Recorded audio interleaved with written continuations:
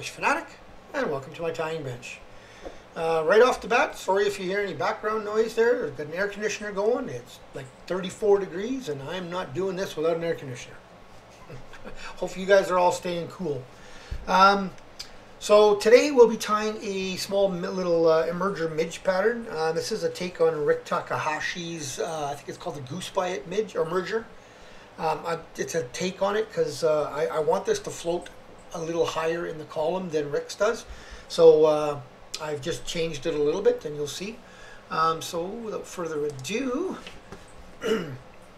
in the vise right now we've got a Hends BL 334 in a size 12. This is a heavier a wire, but it is a short shank, right? And that's what I want for this, and a wide gap. I'm going to be using some Semperfli Nanosilk in black. I'm going to be using some Semperfli 0.2 millimeter bright silver wire for the rib. And then I'm going to be using some, where can you see that? Right Way Sports square post. So a little piece of foam square post. And I'm going to be using just a piece of Grizzly Hackle. Right? Let's get her going. First things first, give my thread a bit of a wax. Start this up. I'm going to leave a little bit of room at the front there. And then in touching wraps, going to go all the way back to the where the barb would be. And I want to keep this fairly slim, so I'm going to be doing the flattening my thread often, because I do want to keep this fairly thin. I don't want much of a profile here. Just want a real thin little body.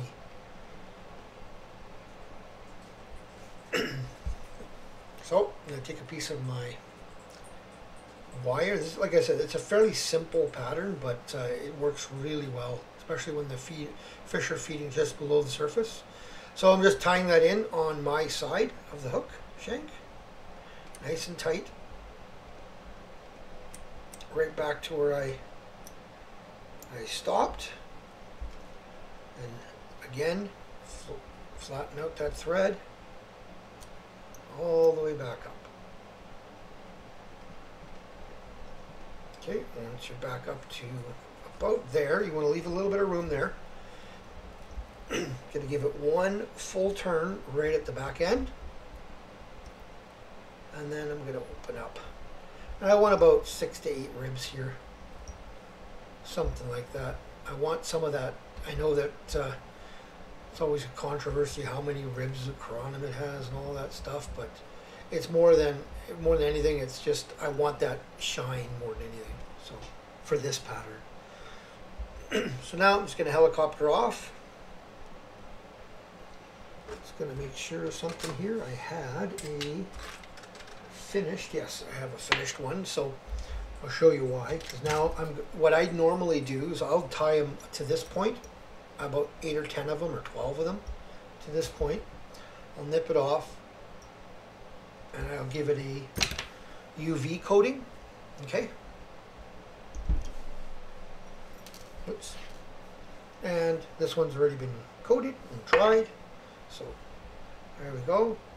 It's got a little bit of a UV coating on it. That's all. Just a very minor UV coating. Nothing major. So okay. So just tie on my thread again. I'm going to make sure I wax it again, because I am going to be going over top of that UV. So start it right at the eye, and just come back roughly to where you stopped with the rib.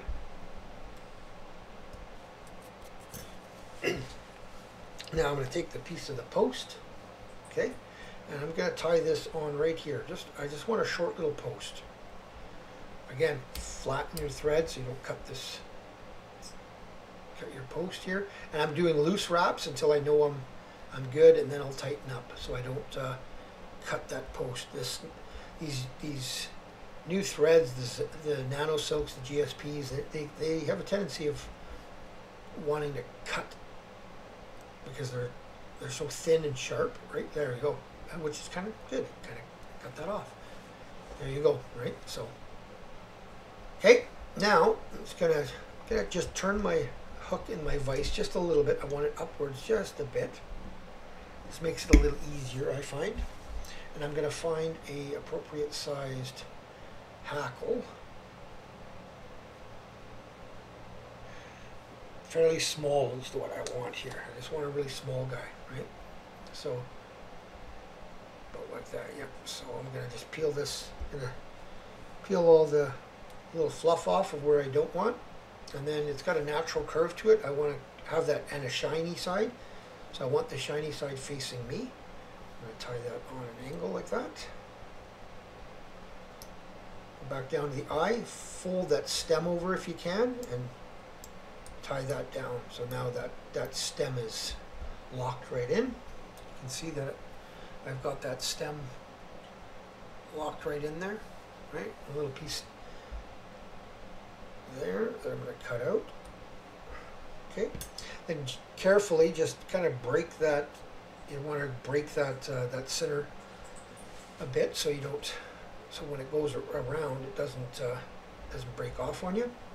And now I'm just going to try to go around and stroke this stuff back as much as I can. I want about 5-6 wraps here at least, if I can, depending on how much room I've left myself at the head. But one more.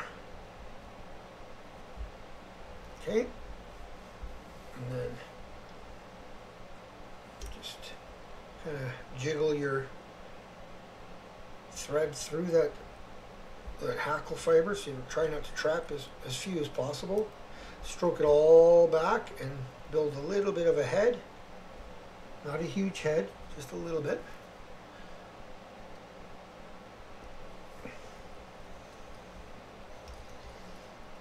And then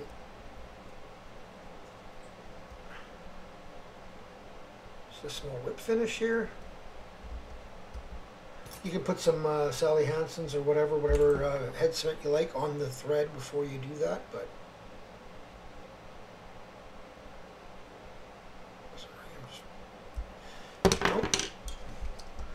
and then you can just give this a tug off, and there is your finished fly. Now I will later on, I'll put a little head cement on there, but just for you guys to see, that is the finished fly. I'll just brush out all those little fibers just to make sure I got nothing trapped.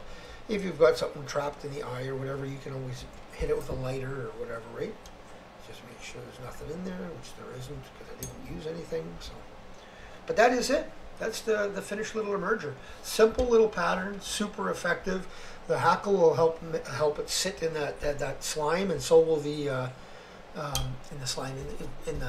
the water film. And then the parachute post there will help it float just a little bit, and the rest of this fly will just sit just below the surface. It can be a deadly pattern. When you see them sipping on the surface and there is a hatch going on, try these. They work really well. I tie them in several different colors. I'll tie them in a green body, a black body. This one's done really well for me. This one here is kind of a gunmetal with a little bit of an orange rib, or a gunmetal with a silver rib. Works really well. It's produced really well for me. But yeah, probably these two and an olive green are the three that produce the best for me. So, alrighty. Hope you enjoyed that. If you did, give her a thumbs up. If you've subscribed, thank you very much. If you haven't, please consider doing so and smash that notification bell so you don't miss any further videos. And leave me some comments, guys. Let me know what you guys want to see. If there's any patterns you want to see in specific, or if you want me to concentrate more on lakes, more on rivers, more on nymphs, more on dries, just let me know. All right?